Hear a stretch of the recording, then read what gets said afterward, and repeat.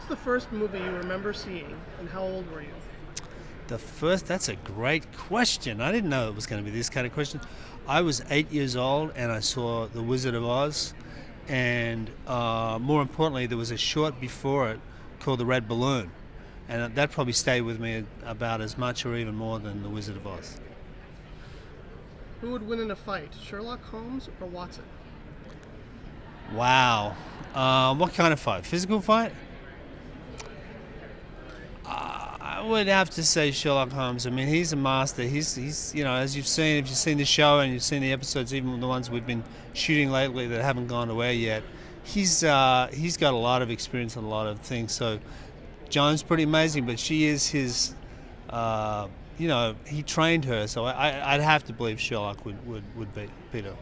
Since you're part of a large shorts film festival in Australia, can you say what's the key to a really good short film? The key to a really good short film is something that is short, and I'm not even kidding about that. I think, being brief and telling a story in as economical way as possible. Great acting. I mean, it's a lot of the same things that make a great feature film. Great acting, a good idea, a good story, great visuals. So I don't know if there's any sort of golden bullet to a short film, but I will say something unique and that grabs someone's attention in the 3 or 5 or 10 minutes that you have is very key. Sherlock Holmes is everywhere. What's the one thing that helps make this version unique?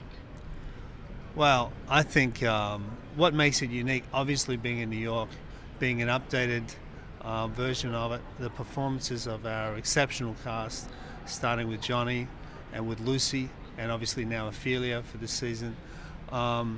And the incredible writing of Rob Downey and his team. I mean, these guys have managed to sort of, obviously read the original stories and take some of the great inspiration from those and translate that into great episodes that's set in New York City in modern times. So I think I'm incredibly proud of the show, and I think it's for all of those reasons. I think it's a combination of the really great kind of sticky stories almost that Rob tells that always have something about them that want to make you keep watching, something incredibly clever, and the layer he puts above that of these great characters, basically Sherlock and John, and then what Johnny and Lucy bring to the table as well. I mean, Rob and his writers give them great things to play, and then they come above and beyond even what's on the page and give us this magic on screen.